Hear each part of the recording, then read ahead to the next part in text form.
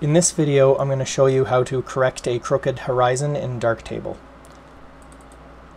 Have you ever got an image, you're really happy with it, and you're just like, yeah, that would be great if it wasn't for that horizon being off. Ugh. Well, don't worry, that's a really easy fix using the crop and rotate tool. However, before correcting a tilted horizon, I would advise you to always use the lens correction tool just to correct for any lens distortion. So turn this tool on and you'll notice it didn't really do anything. That's because for some strange reason you gotta click on the lens, click here, then it'll apply the change. Okay, so now we're going to be making use of the crop and rotate tool.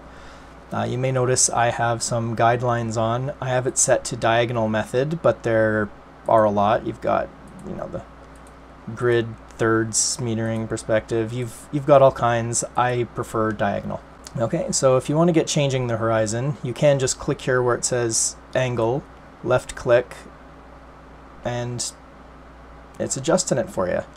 And it will automatically scale and crop. You might notice this is very coarse. If you would like more fine grain control, you can right click, and then it'll give you this little feature here, which gives you much finer grain control of the angle.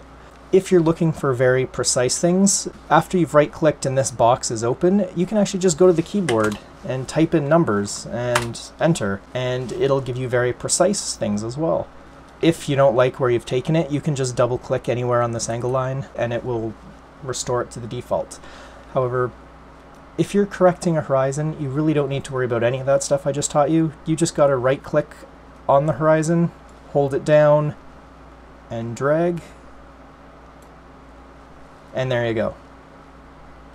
I sometimes like to confirm just by using the crop tool edge and just kind of bringing it in. I think I might have gone a little too far on this one, but yeah, that's what you do. Just right click and make sure you don't let go. And now you can just put some noise reduction on that and export it and have a shot you're happy with. Export. Cool. Thanks for watching.